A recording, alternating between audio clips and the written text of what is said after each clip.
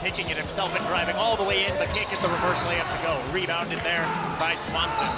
Dishes it out to the corner to back to Felling, and Felling gets the tray to go.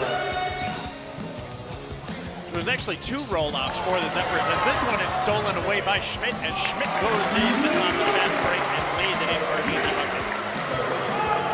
Carlson, spin move, kicks it down low, 3-point attempt put up, and it's good! Tyler Swanson with the tray.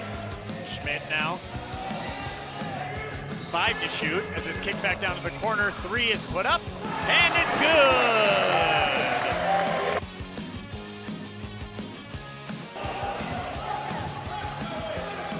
Carlson tried to get inside, didn't get any help there. Swanson tries another 3, yes sir!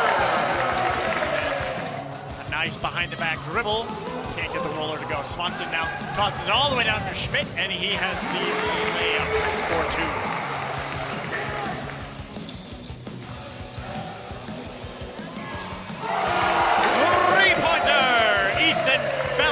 For the Zephyrs.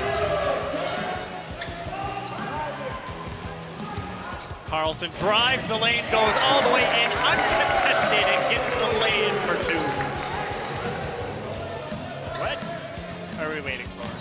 That's what I'm asking. That was bizarre. The refs seemed to wait for the coaches to set up their play, and then said, we can get back. All right, you ready? Now we can go.